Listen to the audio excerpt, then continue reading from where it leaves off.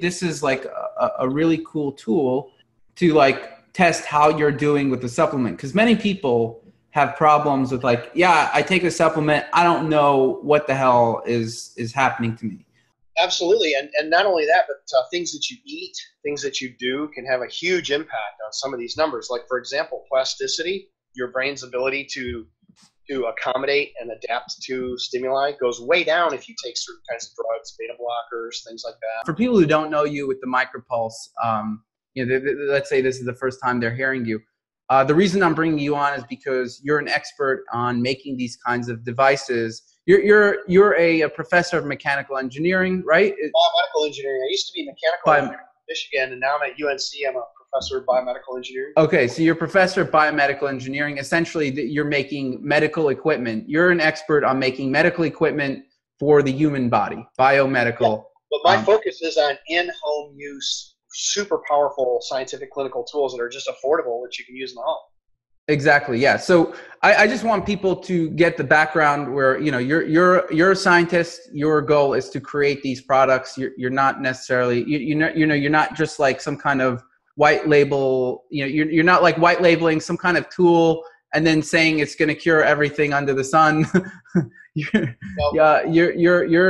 the one who's actually designing these kinds of devices so that you can help the masses. And so for people to be able to use them and try to self-hack and figure out what kind of issues. You're also trying, it seems like you're trying to go some of the traditional route. You're trying to get this into the military, trying to get some FDA approval. 3 years ago, we thought we'd make something really, really, really inexpensive that would give you a yes or no answer. Do you have a brain injury? Because that was kind of the question the military was answering. Has this person injured their brain? Yes or no, right?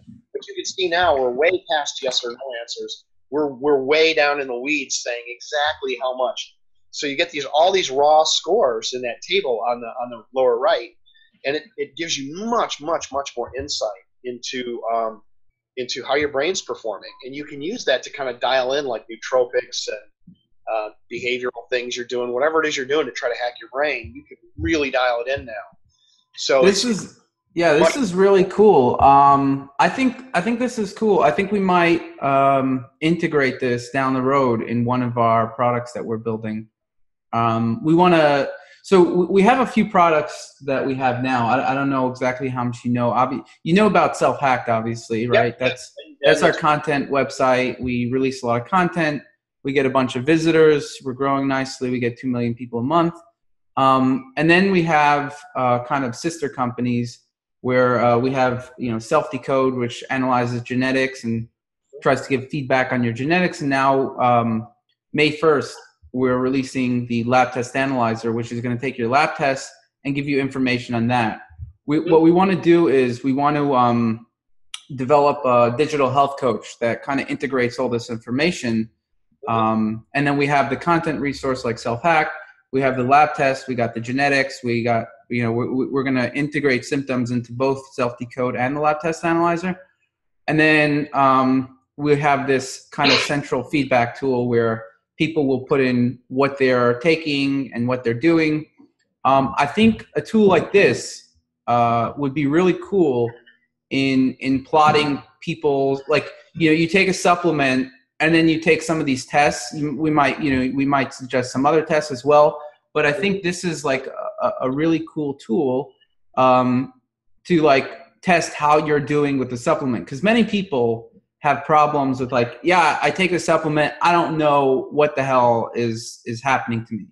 I happen to be an individual who, when I take something, it's like I'm very, substances and foods and other things seem to impact me like really strongly. And I do notice, but obviously not to this degree. Like I can't say, oh, my accuracy is down or my focus is up or anything like, or, even if I was able to do that, it would just be up or down, not like, I wouldn't be able to say like 100% versus 80% or 98%. This really quantifies what you're doing. That's the idea. Yeah, that's great. So like you can test out one thing at a time, how a supplement is doing, how sleep impacts you more or less, how a device, people, a lot of people also let's say they use ISIS, and one of the biggest things, how do I know if it's helping me or if it's not? If you're the person, some people our ISIS, and then a lot of people will use our ISIS device on their head, and their scores will go right up if they have. Wow, that's incredible. See, that's one of the biggest problems. People try treatment, and then they're just like, well, I don't know if it's helping me or not. And sometimes people will say, I don't notice any difference, and it actually causes a difference. Some people, and then on the other hand, some people might say, yeah, I noticed a difference, but it's a placebo or something, right? Right. But you know what? If these scores are improving, then whatever it is, it doesn't matter. It means you're doing better with, even if it's a placebo, then great, you're still doing better on it. And then maybe just take a harmless placebo for the rest of your life or something. But right. As long as the bottom line is improving, as long as your neurological function is improving, and I'm surprised at how sensitive it is. I kind of didn't want to spoil I didn't want to try it out before because I wanted to see. I wanted to kind of take users in a first time view of how this thing is working, so that I could see for myself. And I'm actually surprised that it seems like it's more advanced than I would have guessed it to be.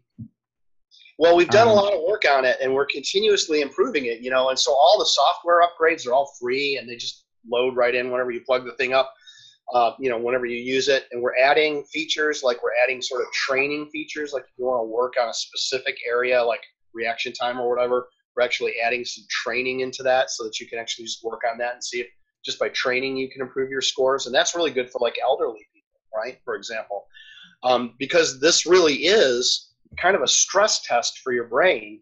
You will see a training effect, right? It's like exercise for your brain. So it's kind of cool. But you can also use it as, just like you said, for guidance of whatever your intervention is. Like, are you using the right supplement?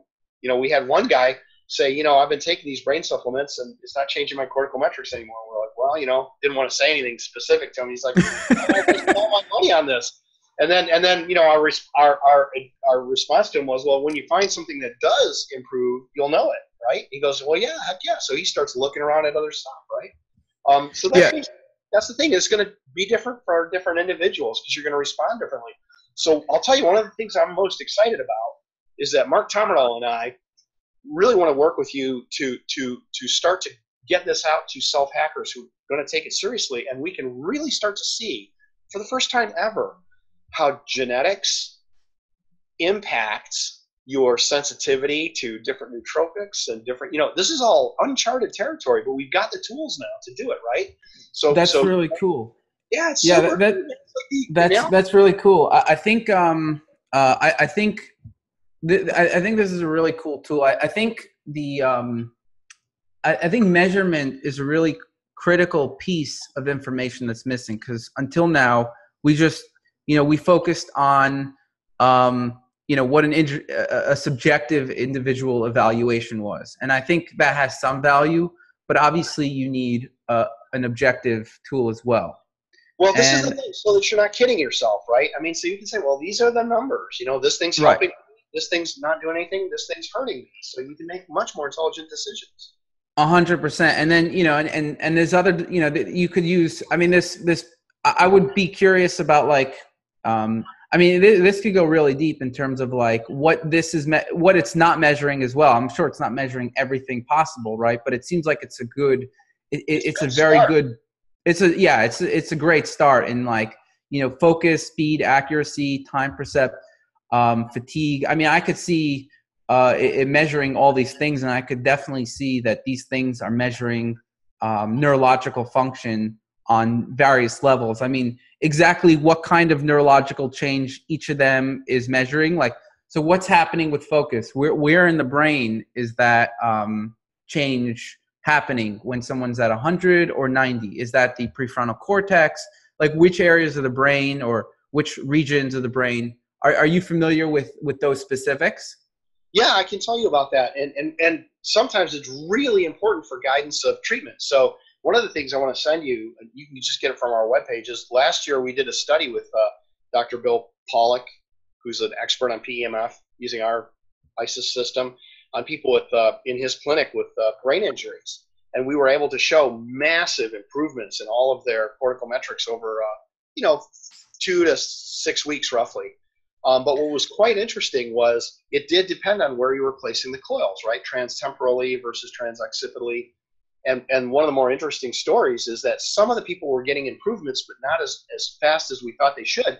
And these were people who had temporal discrimination problems. Well, the temporal discrimination stuff is done in your cerebellum.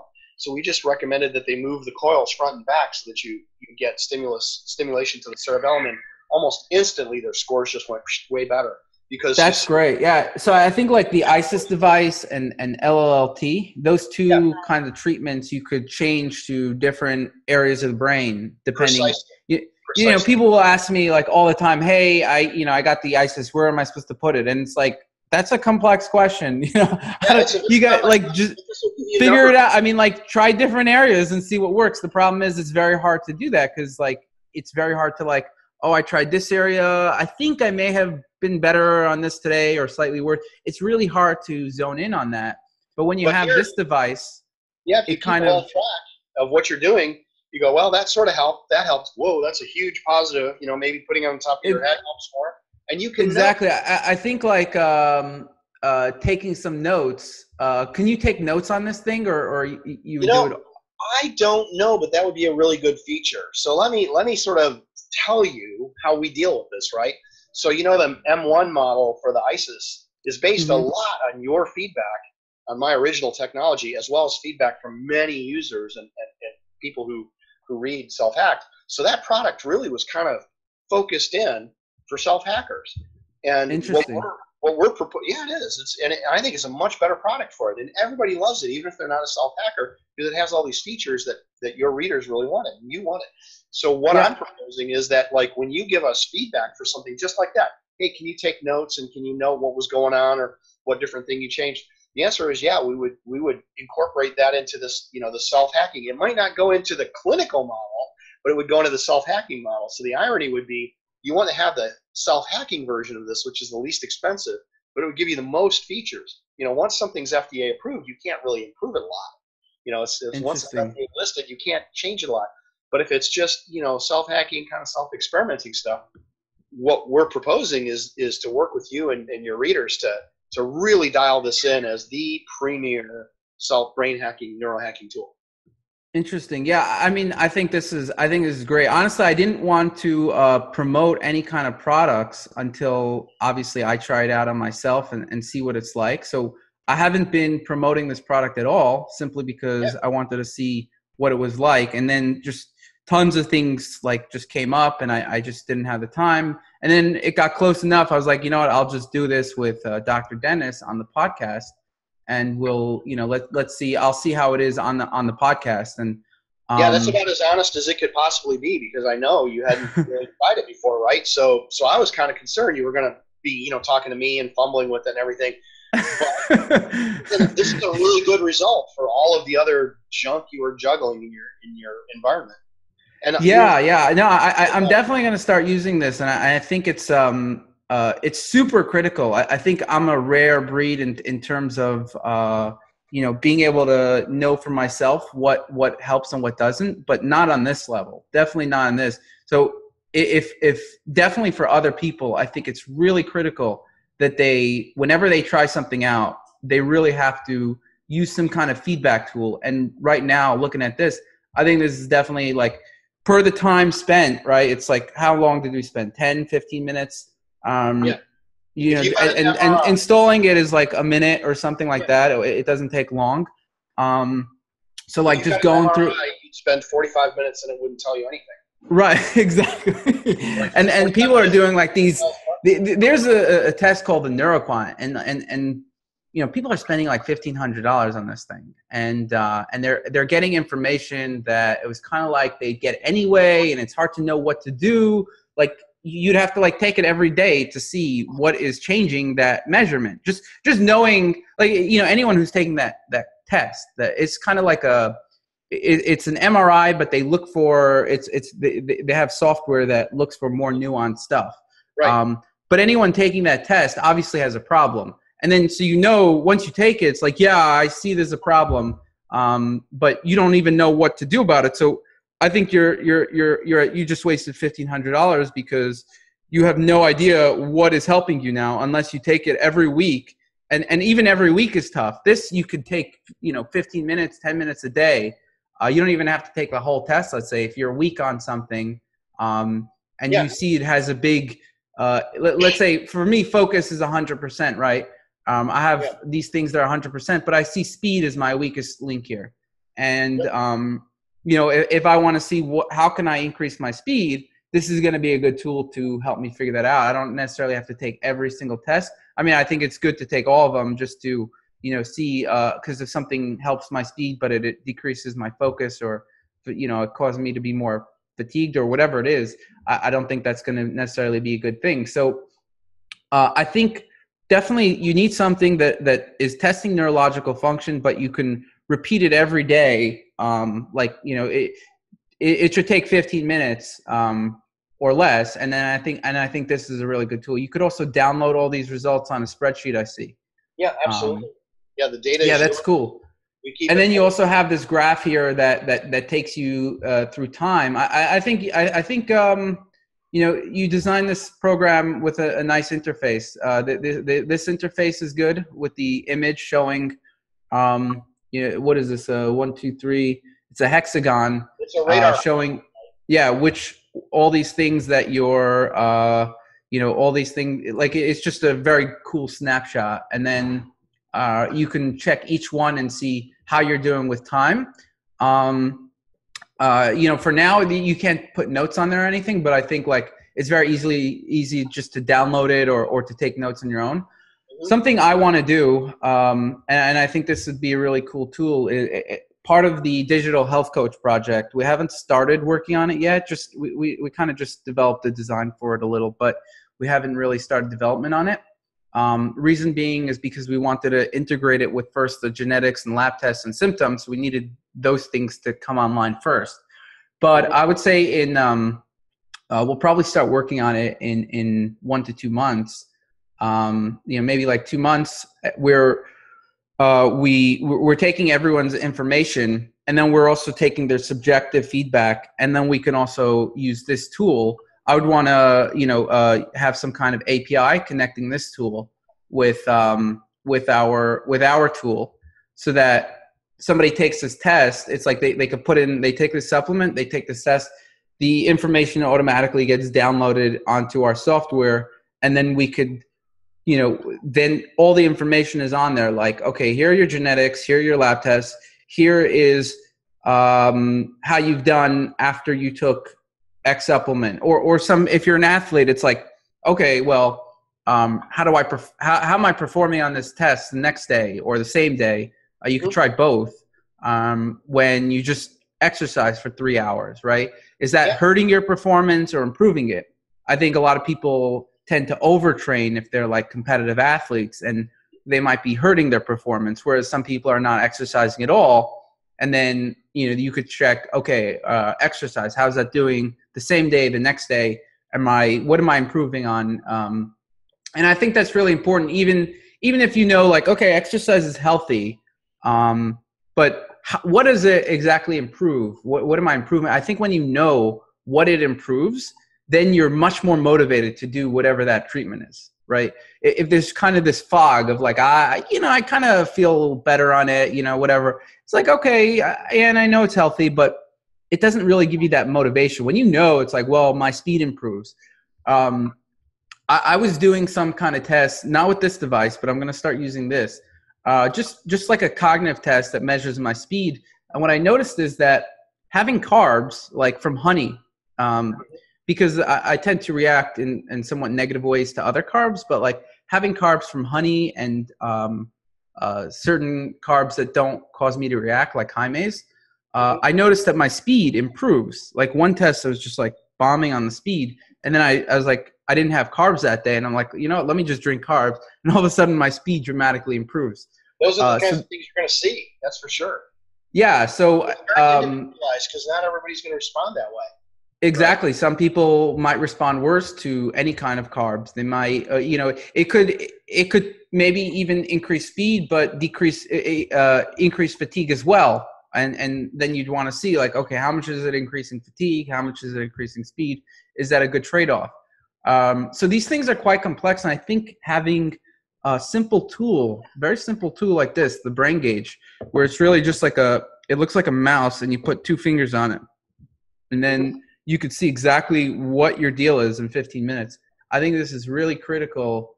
And I think it's going to be really cool to use this with our digital health coach so that you can see like, okay, here are my lab results. And once we get enough data, we could start trying to correlate like maybe your speed is correlated. We notice people with slower speed having this gene or this lab result, right? Mm-hmm. That would be Um, really interesting and really helpful for humanity in general, right? Because it's largely unexplored because this tool hasn't existed. exactly, yeah. And then it's like once you know the gene or some kind of lab test that is impact that has a correlation with speed, then you know where to look. It's like because another problem people have is like, okay, let's say they have this tool, which is great, and then they start with supplements. There's like you know thousands of different kinds of tests that they can experiment on themselves. It could take years. Some people are like, I want to know right now like the best, what's the number one thing I can take right now that's like the most likely to increase my speed. Well, if you're having this gene, let's say, or this lab result, then there's some kind of like there's a correlation, and then we could also like look into it and see like, hey, this gene has something to do with mental processing or whatever it is. Then that's like a really good. And then for every gene, really, you have a bunch of substances which could increase the Totally. And expression of it or decrease the expression, right? that And gene you may, could start hacking in that way. well, exactly. So that gene may affect your brain directly, or it might affect your metabolism, right? Correct. So 100%. then you can use this as a measure for, well, okay, how's this metabolic thing or this immunologic thing actually in fact impacting my cortical function, my brain function? A And 100%. I think part of the problem, we were missing a lot of different elements. Even just a couple, like 10 years ago, we didn't. I think the number of treatments that have gone onto the market have increased exponentially. Like especially natural treatments. I remember like 15 years ago, it was hard to get supplements. Like there weren't that many supplements on the market. Now it's just exploded. You like every ingredient you could ever want is like somebody's selling it, right, right? right. Um, The and question is, what then does it do? And it's really hard to tell sometimes, right? yeah, exactly. And then also when it comes to the genetics, like nobody had their genetic sequence.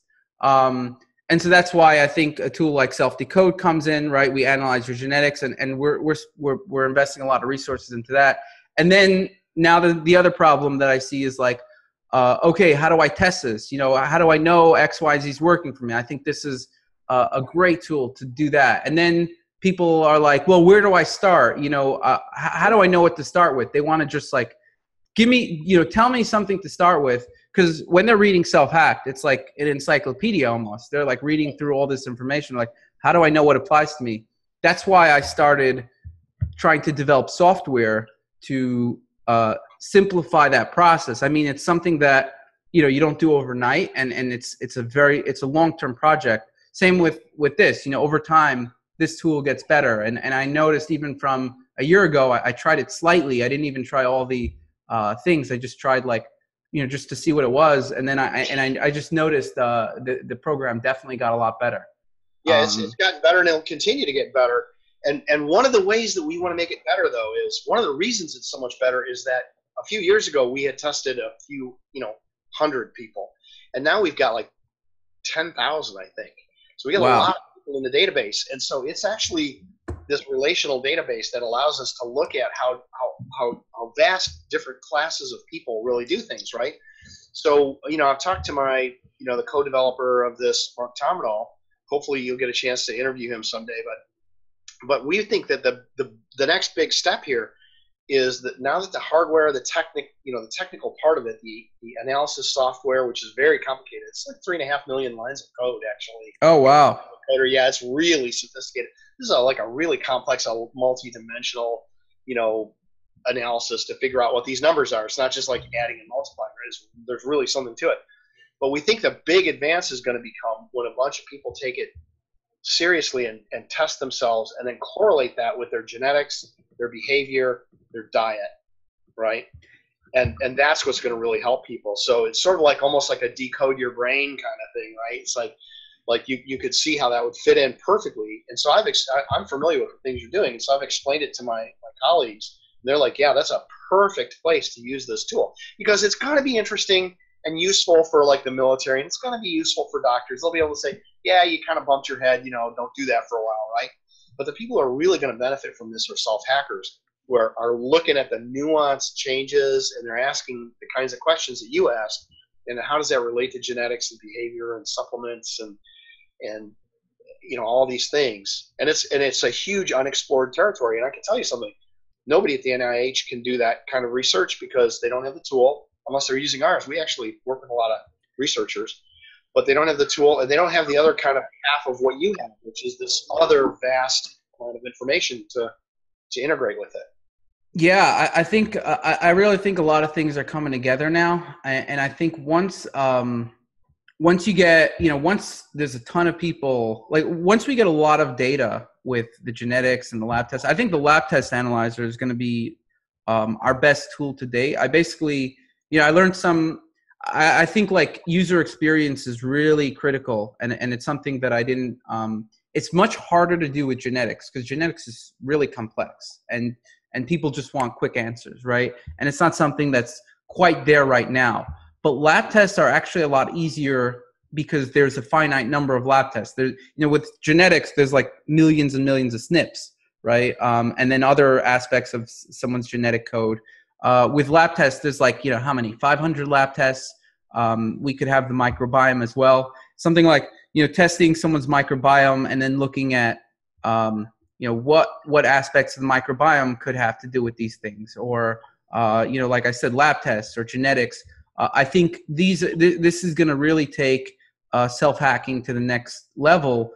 And as the company develops, we have more and more resources to just plow back into these kinds of tools. And I think the ecosystem of these kinds of tools is what's critical. If you just had, let's say, this tracking tool, it has some use on its own, but if you didn't have any supplements or equipment to use and experiment, then it's really just like, okay, how much sleep did I get? What did I eat today? And how much exercise did I do? I mean, there's a limited number of variables, so you need kind of like a lot of potential treatments, and then you also need good software to you need something to give you feedback on how you're doing, and then you need good software for lab tests and genetics to kind of bring in a whole bunch of data that a doctor wouldn't just be able to do on their own. They can't, as a doctor, you can't look through someone's raw genetic code and like look at a million SNPs. It's not feasible. Can't really correlate it with other people's data either. That's the problem. So like because of HIPAA and all these other things, in a clinical setting, there's a really restrictive. But if you're doing like a self-hacked community where everybody's saying, like, let's share information, you can de-identify it so no one person is. Oh, 100%. Yeah, exactly. And I think it's going to hit a critical threshold once you have a bunch of people within the ecosystem, like they have equipment to measure like this, how they're responding. They have the software tools. They have their genetic sequence. They have a bunch of lab tests. Lab tests are also getting cheaper as time goes on. Right. And I think that's also another critical factor. You can do a lot of this stuff remotely, right? Yeah. So I remember like 15 years ago, like trying to get lab tests. Each lab test was like a ton of money. So you want to get this lab test. I mean, yeah, insurance paid for it, but I think like we're moving to, and it's also heavily regulated, so it's still expensive. But I think we're moving. I think as time goes on, these things are getting cheaper. Not as cheap as I would like. I think there's much more to do on that front. But I think over time there's definitely an indicator that these lab tests and definitely genetics is getting dramatically cheaper. I think Yeah. like next year soon you'll be able to sequence your whole genome for like $500. Yeah. And at that point, like we're actually preparing to analyze the whole genome sequencing. I mean, it's actually a big task because like each file could be like 10 gigabytes. Yeah, exactly. when you're dealing with whole genome sequencing, it's a lot of data, and then parsing all that data. It's actually a complex thing, which is why nobody has like a solid full genome analysis tool yet.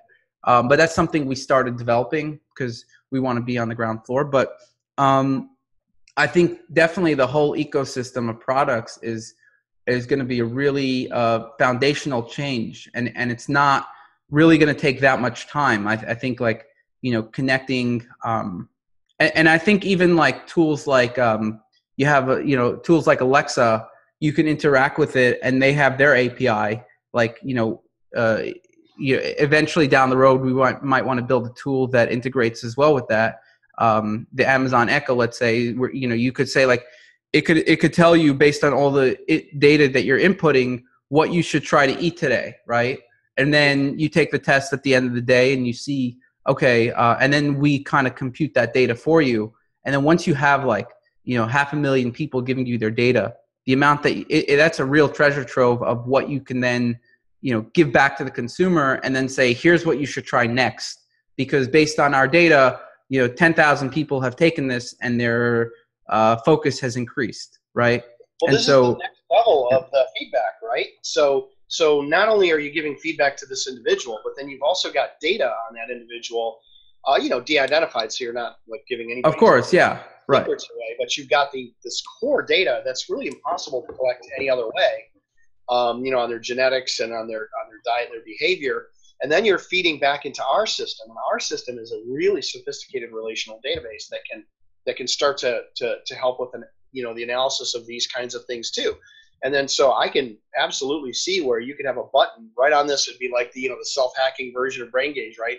And you press a button that says upload to self-hacked. So right. Yeah, I think whatever data they want to share with you, there it goes, right? And then you can use that. And then the great thing is that about our product and technology here, every single person who uses it makes it better, right? 100%. It's the same thing. Yeah, it's the same thing with our tools. Like the more people who use it, the more data we'd have, and then the more we can try to predict what the person will do well with. So I think, yeah, I mean, after, like just getting into this conversation, I realized that we probably need to speed up that digital health coach tool. Just because I'm looking at this kind of tool that we have here is simple enough to use, and I think it's good enough that we can really get great data. I'm gonna after this call, I mean in general over the next couple months, I'm gonna definitely be in touch with you and your team to try to integrate these tools so that I think this would be a very good tool. This is probably going to be the first external integration tool. I mean, you have things like Fitbit or whatever, how many steps you've walked, but it's not anything close to this kind of feedback, right? Actually, I'd like to tell you something about that. We just wrote a scientific paper, Mark Tomerdal and I did, on the basis of using these other interface devices, smartphones, mobile devices, regular commodity grade computer mice and stuff like that. And there are many scientific papers that are really down on those things because they can't really make accurate, repeatable measurements. They're not scientific instruments. They're really just an interface. I agree. That's why people. I haven't been able to recommend anything to date because people are just like, well, how do I know this is working? And it's like, I don't know. Like there's even the sleep devices. There used to be a sleep device that wasn't very accurate, like telling you how you slept that day. I mean, even if you did want to use these devices, some of the, let's say Fitbit, if you wanted to use something like tracking how many steps you did, or let's say even however accurate it was for your sleep, you could still upload it into our into our system, and that will tell you and then you could take these tests and see like, okay, how many steps did I take today? How am I doing on on these measurements like focus, speed, fatigue, and things like Right. that. Well, can I actually show you some numbers using the test that you have up right now? Let me tell you how good it can be and how bad it can be, right? So look at RT, that's reaction time variability. So your score is 17.5, right? Okay. Which is sort of like your variability is about 17.5 milliseconds. Got Well, it. our device can measure down to less than a millisecond and less than a micron of displacement, less than a millionth of a meter, less than a millisecond. So we can give you that number, and it's really accurate. And every time you take the test, the number we give you is going to be really accurate. So trivia question. If you just use one of these, like, test your brain software things that's on a computer with a mouse, the variability just built into the hardware of that measurement is 30 to 50 milliseconds. So your variability is down in the noise of the hardware, just the computer hardware. Wow, that's crazy. But it's crap. It's nonsense because they're a number they can't. And this is actually published scientifically. And in fact, there's a guy in Britain. His last name is Plant. He's been publishing papers on this since about 2003. And as computer hardware gets simpler and less expensive, the ability to measure those precise performance parameters actually goes down. Right? And then when you add a network in or you add a touch screen in, you'd never believe this, but a touch screen alone adds 100 to 200 milliseconds of variability in to your reaction time measure. Oh, wow. That's unbelievable. It'll give you a number, but the number is totally unreliable. You can't do anything scientifically with it. And so, people who know about these things, I'm a scientific instrument designer. I mean, this is what I do for a living. Those numbers are rubbish. And we went way over the top to make sure these numbers are really precise and repeatable. So you really can say things about these numbers because they mean something scientifically. I didn't realize that was there. That was such a big problem in let's say something like reaction time. The hardware itself that's just was one example. Well, nobody selling a Fitbit or a smartphone or anything is going to tell you, hey, look at all the things our stuff can't do. Right. So they give you a colorful display. It's got nice, easy to use interface. You think, whoa, my reaction time variability is 87 milliseconds. Well, it's adding 50 or so on top of what yours really is, which is much smaller than the variability in the interface itself. So this is why you've got to really have hardware that's specifically built for the task. And the cool thing about the brain gauge is it's about $50,000, $60,000 worth of scientific hardware that would take up a shelf, compressed down into a mouse that costs about $400 or $500. That's what. Wow, that's unbelievable. So let's get into some of the. Now that I wanted to get into some of the. I guess we got into the nitty gritty first, as how to use it, what it's telling us, and what people can use it for. Let's get into some bigger topics like how it's interacting with the brain, like how your neurological function is, because in some ways it could seem weird that once you use it, I feel like it makes sense because you're doing all these nifty things, I could see why it's testing for all these things. But how is your neurological? Can you explain some of the mechanisms by how you have these? Yeah. Show people. This is what it looks like. It looks like a computer mouse, right? And it's got two little dots on it that are where your fingertips go.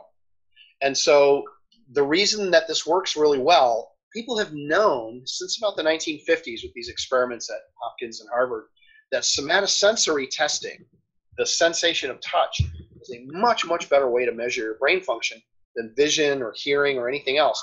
Because vision and hearing, they're kind of like turning on the whole brain all the time. You can't really separate things, right? But this fingertip, corresponding to this button, corresponds to 1 point on your brain. If you see something, it's touching your brain at 8 or 10 or 12 points before it even gets to the visual cortex. But there's a very, very high fidelity connection between your skin and your somatosensory cortex. So right here, this 1 point on this one finger goes to this 1 point on the brain. This other point on this other finger goes to an adjacent point on the brain. So unlike any other kind of testing, the cortical metrics device, the brain gauge, lets you literally stimulate 2 precise points on the brain and then see how those 2 points interact, right? You saw it with time and amplitude and frequency and these kinds of things. So once you're stimulating just those points on the brain, then you can bring in other cortex functions. Like your cortex has 6 different layers where it's got different, you know, different synaptic types of connections with different neurotransmitters, right? So some of them are inhibitory, some of them are excitatory. So these different layers in the cortex. It's not just a map on the surface of the cortex, but it's in depth, right? So we can use a stimulus at one point on the somatosensory cortex. I think the best example is to call in a timing function, which is going to be in your cerebellum at the back of your head. So what it's doing is it's forcing a specific point on your brain to access different functions in different locations of the brain at different cortical levels. And that's what those tests are doing. And that's why all of a sudden it feels like, well, this is kind of complicated, because it's pushing that signal through different connections in your brain using different mechanisms, and different processing things in your brain are working differently. The other thing that's really interesting about somatosensory testing is that somatosensation is the only sense that is actually complexed with pain. All your pain receptors, you know, they talk to things in your somatosensory cortex. So when you're studying pain and its effect on the brain, which we can measure, right? The somatosensory cortex is the only game in town.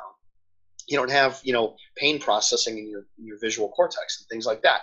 So for that reason, directly accessing through your fingertips specific points in your somatosensory cortex lets you have this really, really powerful, very high fidelity tool. So like 3 years ago, you know, Joseph, when I was talking to you about this, we were like, you know, yeah, we sort of knew that. So let's go ahead and see if we can make something that's better than a toy that works pretty well. But we started using it for testing like a dozen different things in the brain: autism, Alzheimer's. You know, we could actually measure the effects of different types of antibiotics that aren't even supposed to cross the blood-brain, like fluoroquinolones. We can easily detect the effect of that on your brain function. Beta blockers and stuff. So about the time I talked to you 3 years ago or so, we really made a decision, a conscious decision, like, hey man, we're sitting on something that is by far the best brain testing technology. We just need to run with it. So it's not an exaggeration to say that it's something like 1,000 times more sensitive for measuring brain functional tests than any other kind of imaging or EEG that you can do. But people have to understand, we're not generating a brain map that's an image of the brain. We're doing a functional map of the interconnectivity within the brain, calling different functions in different ways to see how your brain is talking to itself and to see how well those different functions are working. That's amazing. I think that's a really concise explanation of what it's doing, and that helped me understand like the mechanics of it. You basically have these 2 points in the brain, the somatosensory cortex, and that is interacting with all the other parts of the brain that are testing for these different things, like, you know, time, speed, and other things. And it's like, you know, how fast can it go from the somatosensory cortex throughout your brain to the speech center, process it, and then go back. And that is telling how fast, right? It's like you may be feeling something, but then we can test neuroplasticity too. I don't know of anybody else who can do that. And we can test neuroplasticity really fast. Like we can actually see the effects in really short periods of time on your plasticity. So using your somatosensory cortex and then having these points interact, we can tell you how quickly your brain is adapting to a certain signal and sort of like habituating to it. Like, you know, yeah, okay, I see that signal and I'm starting to ignore it. In some cases, your brain will actually focus on a signal. Like if you look at a point on your brain, the stimulus might, you know, as a function of space along your cortex might look like this. And with stimulation, the peak will get higher and narrower. So it's like your brain focuses in, and it can do this in a fraction of a second. It can focus in on like a specific type of stimulus. Like if a wasp lands on you, you can focus in on it like right away. But not everybody can do that, right? And people who have different kinds of disorders, they don't have the plasticity to focus in on certain stimuli and then ignore other stimuli. Like people who have, you know, autism, they just can't shut things off. And so their neuroplasticity isn't working right. We can measure all of this. In fact, that's super interesting. Like when it comes to focus, you might think it's something like simple, but it actually is using a lot of different processes to filter out the noise from the signal. And I actually read a study that one of the biggest impacts on IQ, let's say, is that ability to filter out the noise from the signal, right? Because that's what it is. Like when you have all this, like when you're trying to figure something out, you have all this data, and then you have to be able to hone in on something, filter out the distractions, and then like kind of figure out, go deep into an idea or something like that, and try to filter out some, because there's so much extra stimuli in the brain, and your brain is working on filtering all that stuff out. If your brain is not working that well, the filtering mechanisms also start to go down, and then there's too much noise. Right. That is precisely correct. And so like a healthy brain is actually really good at filtering out signals and then starting to ignore them. Whereas a person with a certain types of brain injury can't do that as well.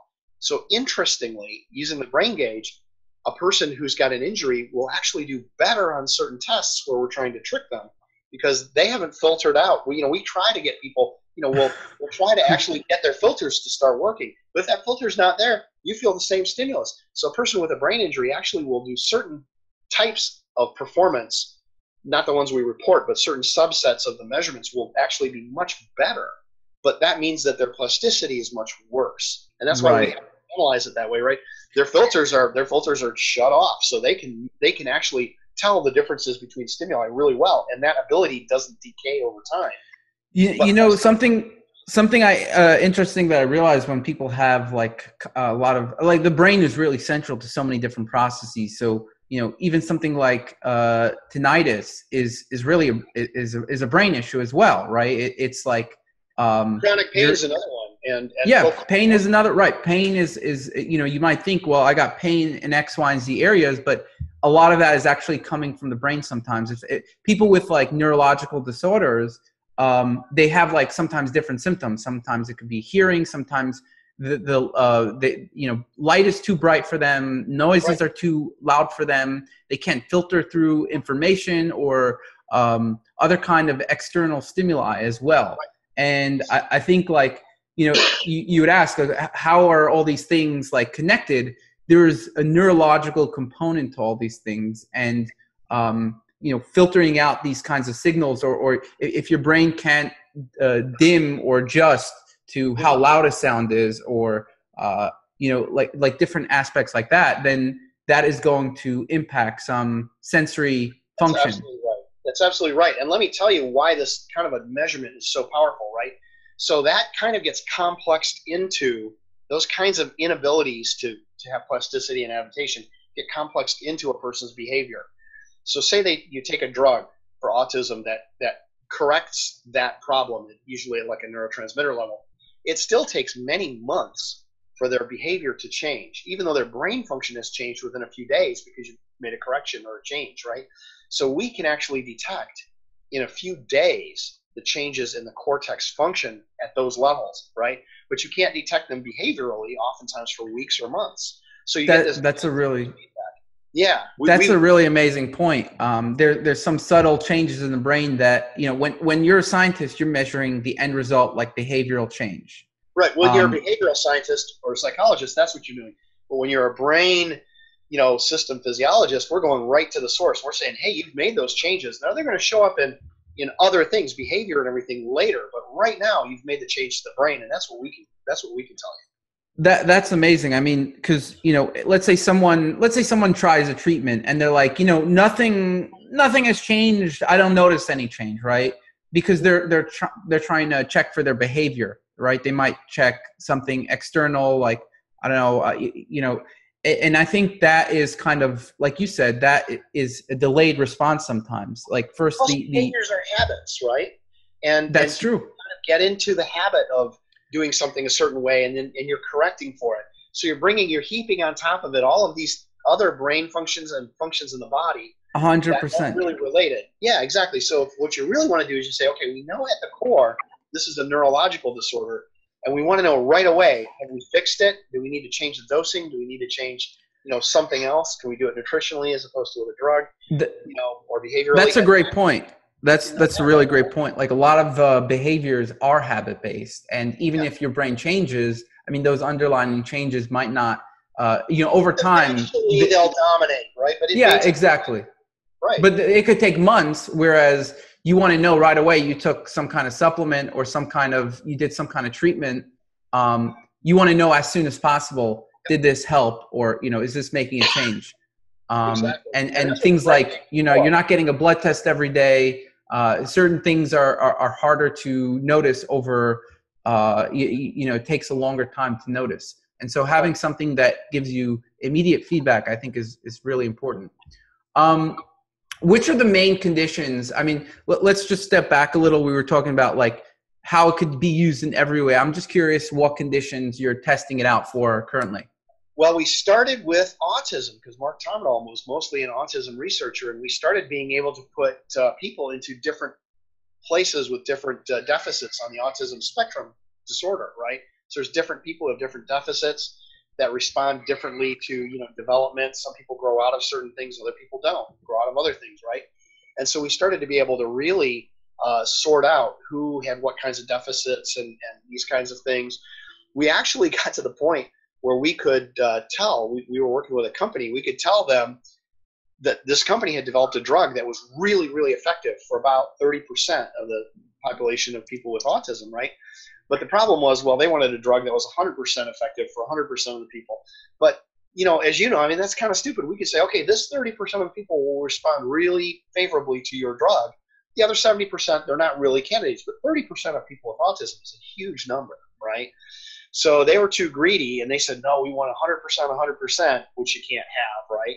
Because they wanted someone to say their drug was working 100% of the time. Yeah, I think when it comes to all of these kinds of treatments, I think people are always trying to look for a silver bullet. Like, what is is that 100% cure? There is nothing that is essentially going to be, almost nothing that's going to be 100% cure for any kind of chronic condition, any kind of complex condition. More intelligent, right? I mean, what you're trying to do is much more intelligent. You're saying, okay, well, you have these kind of proclivities, and you have these kinds of, genetic, you're fundamentally a certain way, so there's a much higher probability that you're going to respond either favorably or not to something. So it's worth you trying it.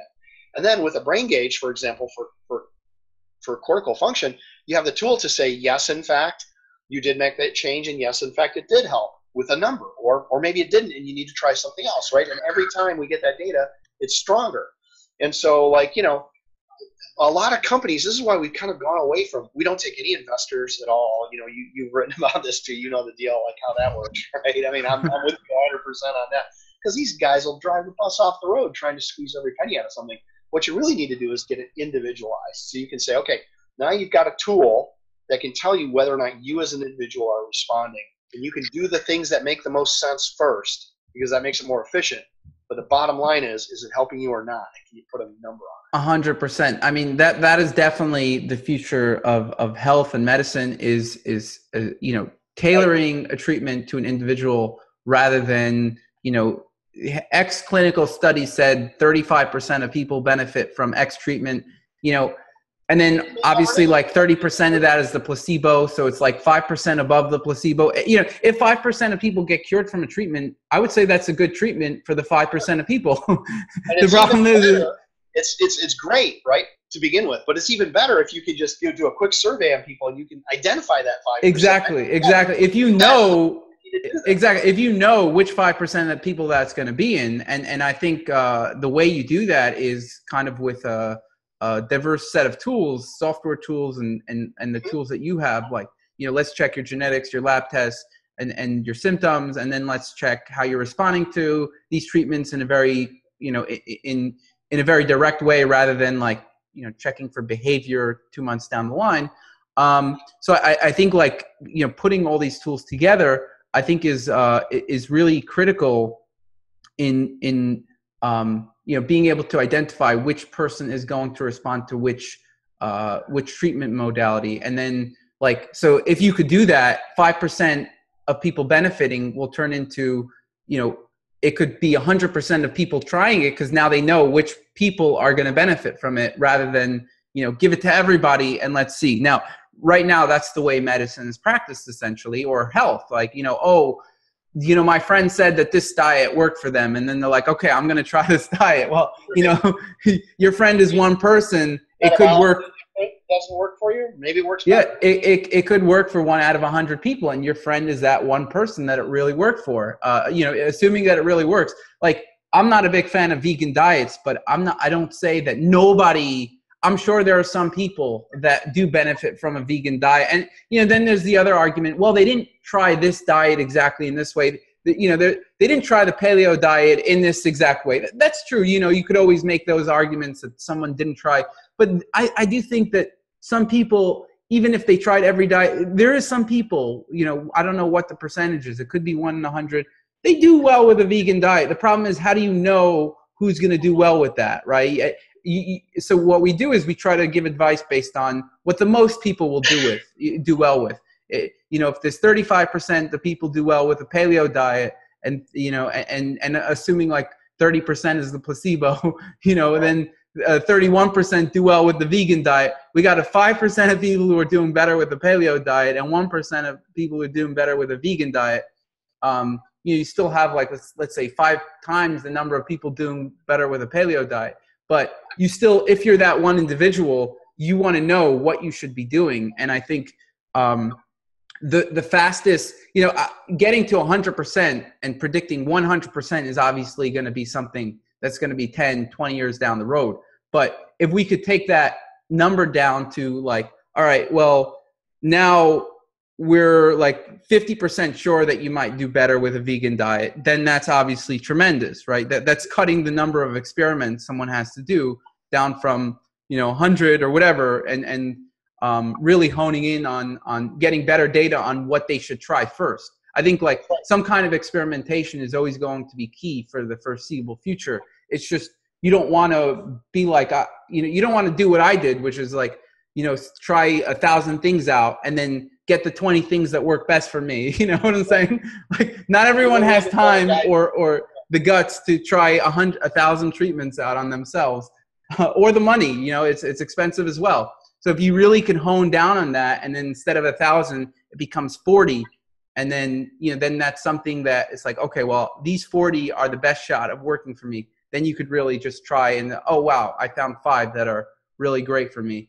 Then that, I think, is tremendous. And a big part of that is just getting good feedback, right? And so 100%. That's critical.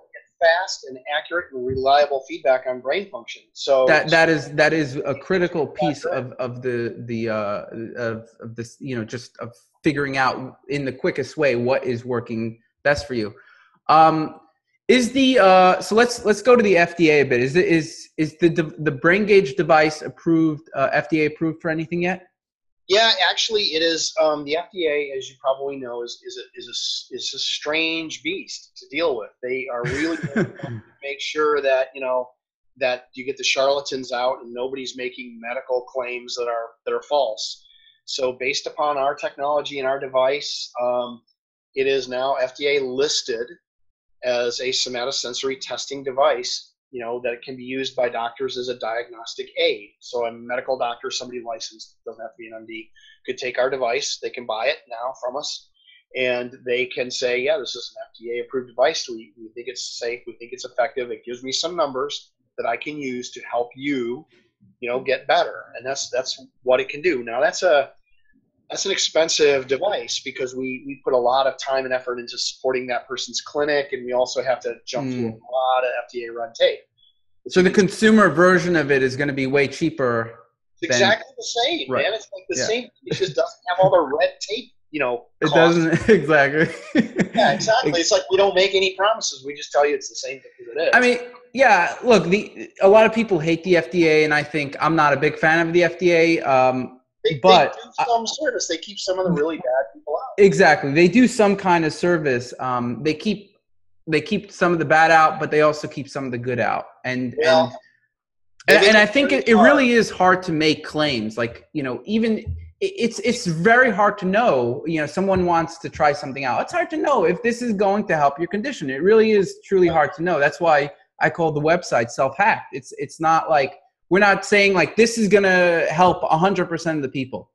You have to experiment to see. And my goal is, and your goal also is to try to give them the tools so that they can make better decisions about what they should try out first, get a better idea.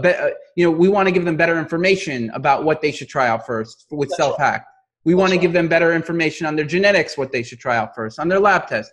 And then you want to give them better information on the feedback, like direct feedback, what is helping them directly the most, so that they could see quickest. It's like they could try it once or twice and fail fast, if you will, instead of trying something for 3 months. And then that's what a normal clinical trial is. You try it for 3 months, you get the data for, 200 people, and then you see if it's, people are being helped beyond the placebo. And even if there's 5 people being helped out of the 200, all right, it's still statistically significant. It's approved now, after multiple studies, of course.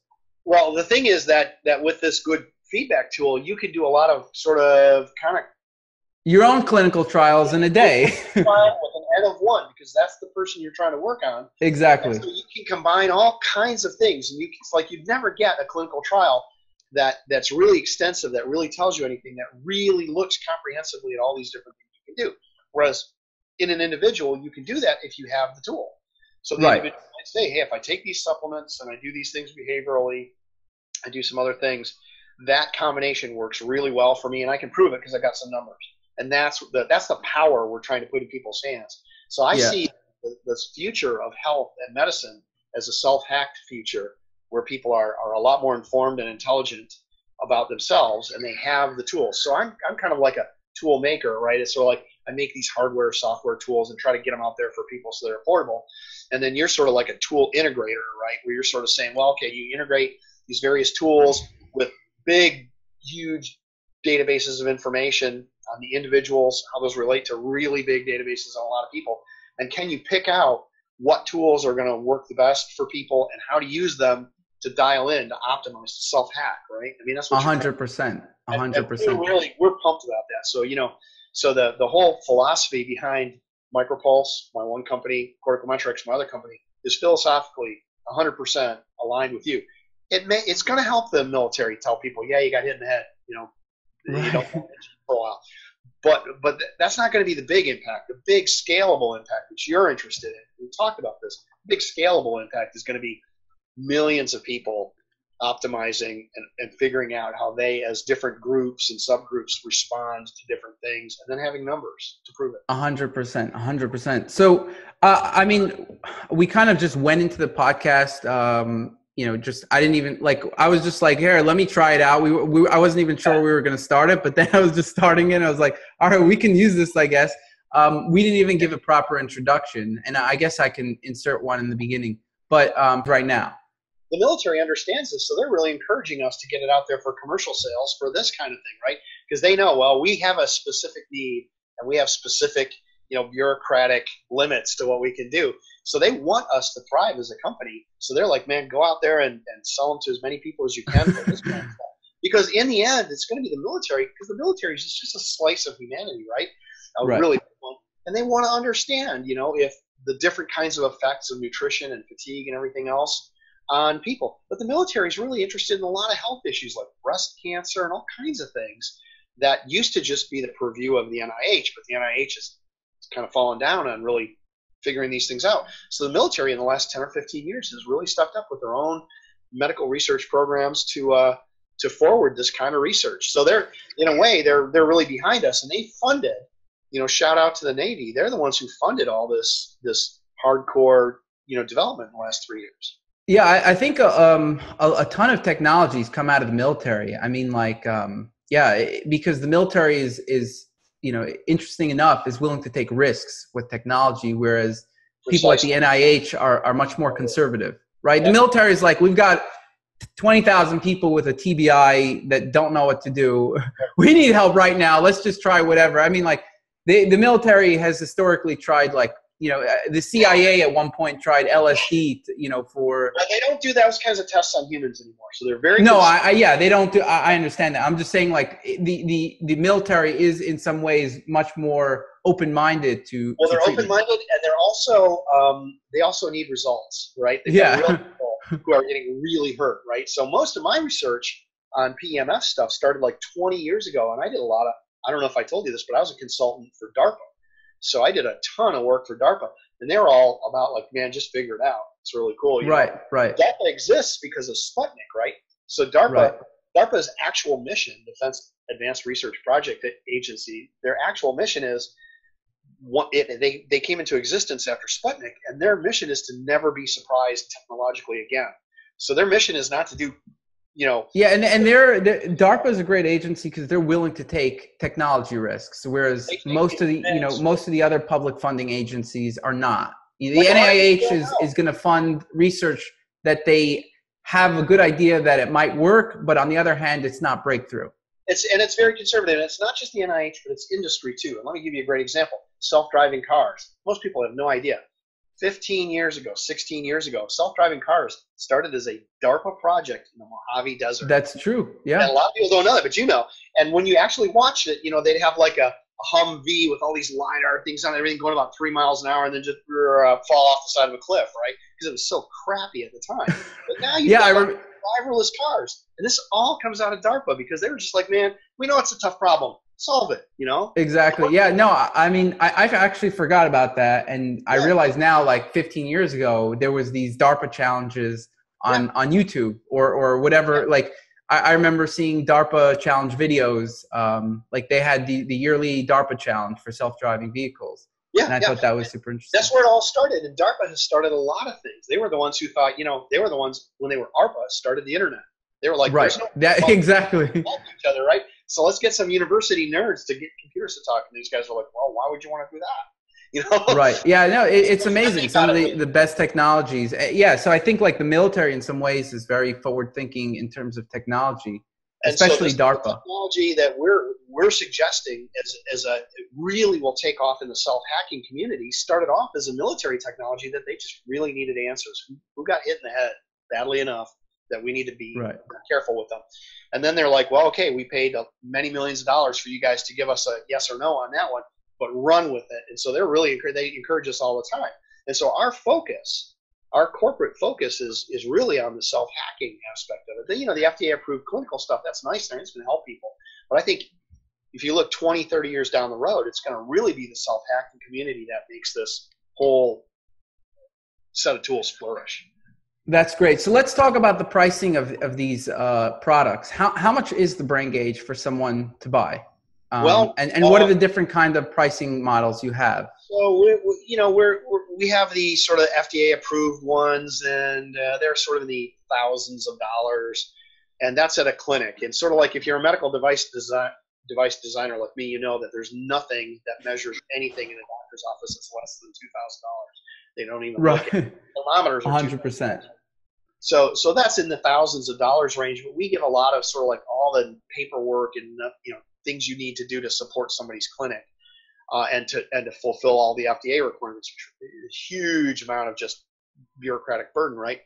But we do exactly the same software and firmware and everything, and I think the price on like a personal use brain gauge, is under $500 now. That's going to continue to creep down. But what we would like to do is sort of exclusively work with you that self-hacked and give everybody a big discount that I won't say a number now because that number is going to vary. And it's, it'll depend upon what we can do, but it'll be really significant. And it'll be, you'll be able to buy $50,000 or $60,000 worth of brain testing equipment plus all the analysis for just a few $100. Wow. That's incredible. So, we didn't discuss a single MRI.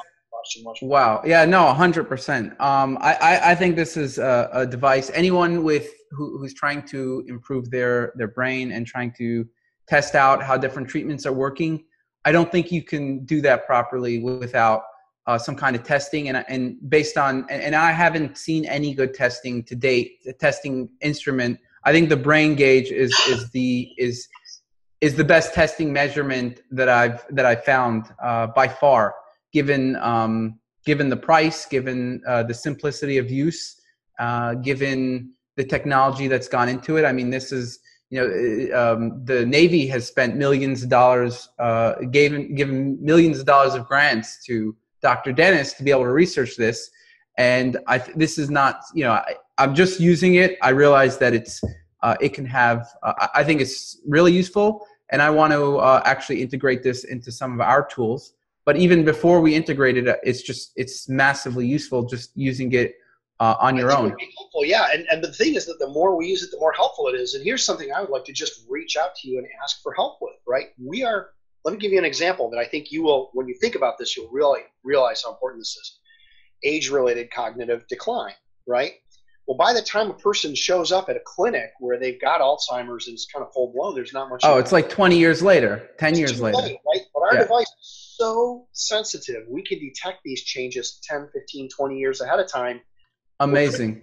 We haven't proven it yet, but I'm pretty conservative. No, yeah, I could see it. I could definitely see it because it's testing these very, very subtle things. Really subtle things. So then the idea would be, well, if you could detect it that far out in advance, and then you make corrections. Maybe you're taking vitamin K2 and you're doing a certain kind of exercise, another, nootropics. Can you actually correct, neurodegenerative diseases before they even become clinical? And almost and all of the, I mean, like there's so many neurodegenerative issues. I mean, you have like Alzheimer's, Parkinson's, you have a lot of autoimmune conditions. Right. Basically all of the clients I had some kind of neurological basis, whether it's chronic fatigue syndrome, fibromyalgia. These have a very strong neurological basis of a whole bunch of conditions, essentially, even like heart disease. When you have heart disease, your vascular system is poor. And so that vascular system, guess where that is? That's in the brain also, right? And another one, type 2 diabetes, right? It turns out they only discovered this in 2011. You probably know it. The brain is actually the only other place besides the pancreas that makes its own insulin, right? And so there's this feedback between the brain and the body, the pancreas.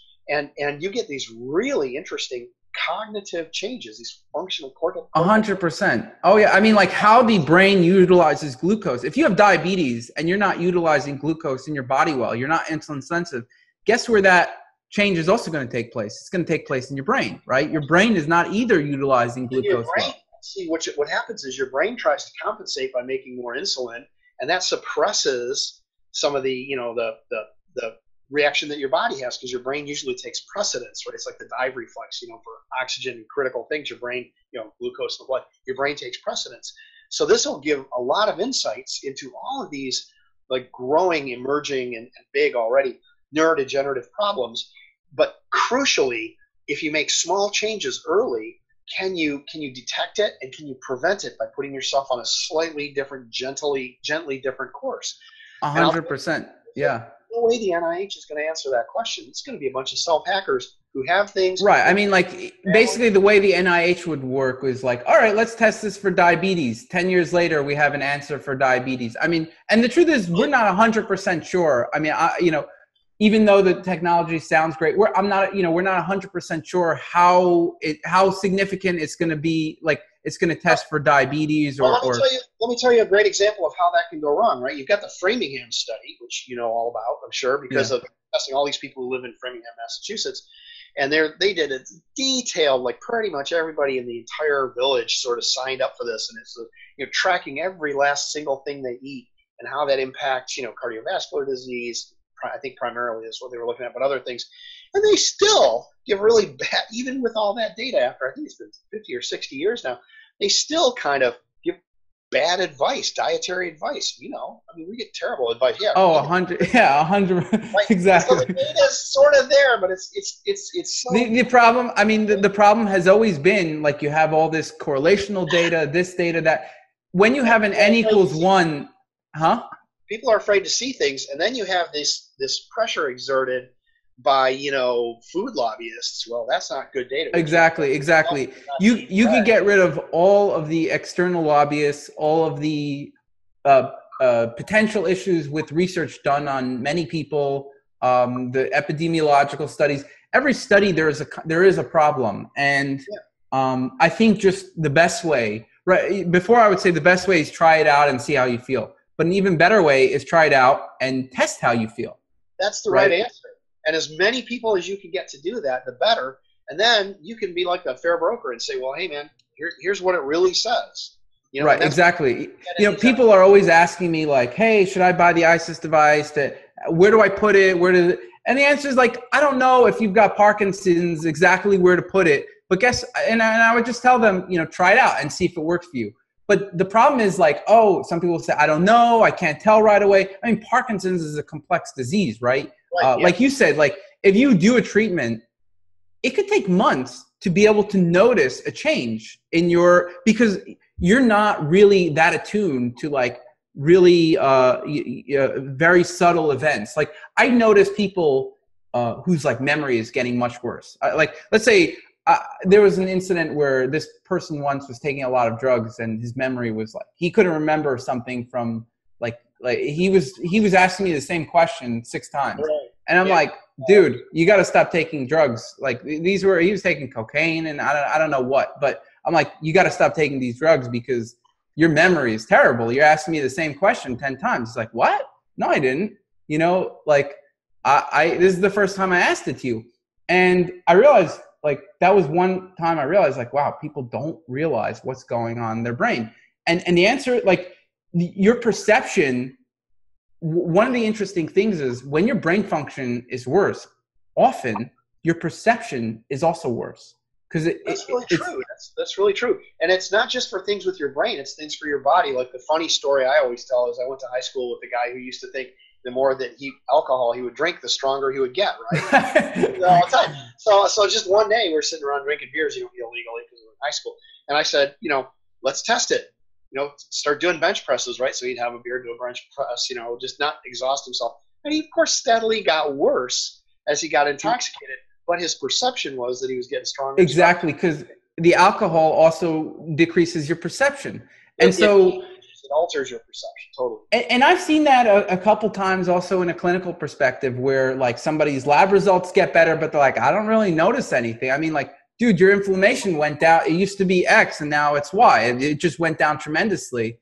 And right. Like, yeah, I guess so. But, because the body is like, it's a complex system. Even if one element gets better out of it for a treatment and that treatment is still good for you, you don't necessarily note it. You don't necessarily perceive it in a day-to-day thing. Well, here's something where cognitive changes don't necessarily even factor in. Like when your blood pressure is too high, over a really wide range, you can't feel it. Exactly. But guess what? Your brain function will actually probably decline if you have very high blood pressure. But you can also measure your blood pressure to see, this exercise is helping or it's not. So a measurement of blood pressure is much powerful. That's a great point. That's a great, like this guy was telling me the other day, oh yeah, my blood pressure is like 190. And it's like, yeah, I was like, what? You, and he's like, yeah, now I use a blood pressure cuff and I could see what treatments are helping me, like how exercise, like, I was thinking though, if your blood pressure is 190, like there's shit going on in your body that you really should notice, but he just wasn't. A lot of people don't. And that's why they call it the silent killer, right? So people walk around with this blood pressure, through the roof, but they don't perceive it. So you got exactly. Measurement. And so that's one of the things we tell people about the brain gauge is it's a lot like taking your blood pressure. It can give you an overall sense for the health or non-health of your cardiovascular system. Brain gauge can give you a very good multi-dimensional sense for the health or overall non-health of your brain. And you have to have numbers like that to be able to tell whether or not you're in a problem zone and then whether or not what you're doing is helping. 100%. And even me with a, very exquisite, I think I'm like very attuned to what's going on in my body. Sometimes it could take a while. Like you don't know exactly what's going down. You might notice like a general sense of decreased cognitive function, but you don't know exactly what's going down. And like, it's really very hard to determine. And that's why I think like, obviously someone with Alzheimer's is going to know 20 years before, like, I remember my grandmother, her brain started going down like early on. And then like we were able to see she was just repeating herself all the time, telling the same story 20 times a day. And when she was like 60 and like, she only got diagnosed with dementia when she was like 90. And according to her brain was functioning at peak capacity. You know what I'm saying? That's right. She just didn't perceive it. Well, here's what I would like to propose just as a kind of a cool sort of try it out experiment. I know you've got a bunch of people in your office that you work with. You should just have a bunch of people test their their cortical metrics, right? I mean, you can share. I'm definitely gonna start using this myself, and I'm gonna start recommending it to people. I think it's a really solid tool. Definitely, as a base to really, because to determine how your neurological function is doing. I don't think, and also I'm happy that it's cheaper. Like, marketing a device that's like, I remember it used to be like $1,000, $1,500. Once you get into the $1,000 range, it starts to get out of, it starts to get a little too pricey for people. Well, here's the thing. The technology is actually better and better and better every year. So we're making it better and less expensive. So we're not less expensive. Yeah. So at this price point, I really think that, if you could figure out what's working for you, it could save you thousands of dollars on equipment and supplements. And like, again, I'm asked all the time, oh, how do I know ISIS is going to work for me? This, that. I said, I don't know. Where do I put it on my brain? I have I can't tell each individual. I mean, like, maybe I'd have a better idea if I took a really comprehensive,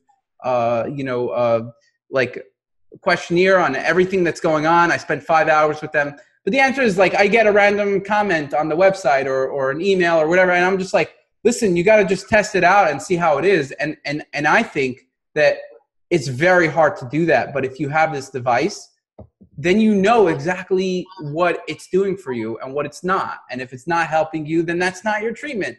If it is, then great. Right. That's exactly right. And, yeah, you might not notice it, but you should know that your results are getting better.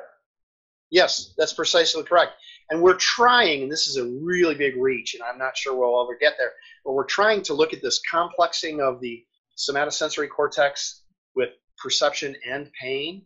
And we're trying to actually get a really good measurement of pain, because it turns out there's no good way to measure pain. You just have to take people's word for it, right? They might. That's a really good point. That's a really good point. Actually, we think we can actually start teasing out like what the crossover is in the brain, so that people are feeling pathologic pain. And this is one. It's going to take me, it's a lot of work. It's big science. I shouldn't even be saying this, but this is kind of what we're doing. So I think that if you can start to have people in a self-hacking community start to use this thing and we start to get feedback, it's going to make it much better for us to improve the device. And of course, all these improvements, most of them in firmware, you just get for free. Once you buy the device, it's just updates, right? But the other thing is that if you've got a big enough community of people using this, that when you actually go to develop those digital tools that you're talking about, you'll already know how people use this. You already know the kind of information you have. You'll already have sort of a data pool that you can start plugging in. 100%. That's why I think definitely it's good. As time goes on, we're going to try to obviously help that along the way so that we could predict who's going to do better with what. And that's our goal. That's our big mission. But right now, I mean, just having this device, I think is going to be really important for any kind of brain hacker or self-hacker. Well, the other thing is we'd be delighted to, from time to time, just if you have people who have questions about it, specific questions, either Mark or I or both of us, once people started using it, we're perfectly happy to sit down in front of the camera and have somebody from your office or you just ask us questions, and we'll give definitely. Yeah, I think that's a great idea. So you mentioned some kind of discount. We don't know exactly what it's going to be yet. Is that what it is? I think it would be at least 10% and probably more, but it's going to come down to, like, we'll need to talk to you guys. We'd like to do this exclusively with Self-Hacked, right? So that we give the best possible, and anybody who's interested in this, because neurohacking, as you know, is really trending up, right? So we want to be like a magnet for everybody who's doing this in one place. Yeah, that sounds really great. That sounds really great. So yeah, I guess they'll use, for now, we haven't, I don't think anyone from my team has discussed this, but for now we could say they could use a coupon code Self-Hacked and they'll get a discount, probably around 10% or whatever it is. It'd be sort of like 50 and 50. It'd be exactly the way we set it up with Nata for the Micropulse earlier, right? Okay. I talked to my colleague, so he and I make both the decisions for cortical metrics. I'm the final decision maker for Micropulse, but Mark and I. So type in a coupon code Self-Hacked and you'll get some kind of discount, whether it's $50 or whatever it is. We'll have to figure that out. And then you can actually write it, and you can, we can solidify it, and then there might be times where we've actually improved the manufacturing so we can give, a better discount. The more devices that Dr. Dennis sells, essentially the cheaper the manufacturing is. And so that's why I think, it's our community is getting larger every day. I mean, like we keep on getting increase in traffic. The most recent month was over 2 million people, which is actually the largest, the most trafficked website when it comes to biohacking. A whole bunch of, we actually just, when it comes to nutrition, we actually just, we have about the same amount of traffic as Examine, which is the #1 site in nutrition. Yes, so we kind of tied with them. We surpassed all the paleo sites, Bulletproof, whatever, all these sites. We massively surpassed in traffic. When it comes to neurohacking, which is big and growing fast, there's no. Oh yeah, we're definitely the #1 when it comes to neurohacking. No question about that. Should be firmly established, and I think with this kind of a tool, there's just no way for anybody else to compete. They just won't have the tool. We just won't work with them. Yeah. So I think this is going to be great.